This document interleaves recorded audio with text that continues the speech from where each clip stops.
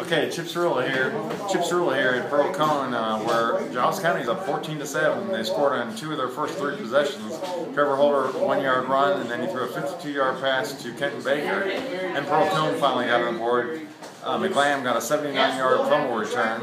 Neither team scored in the second quarter. Great job by the Giles County defense. Keyshawn Vaughn held to about 68 yards. He had 1 long run. So, possible upset in the making here, but Pearl-Cohn's pretty loaded, so who knows what's going to happen in the second half.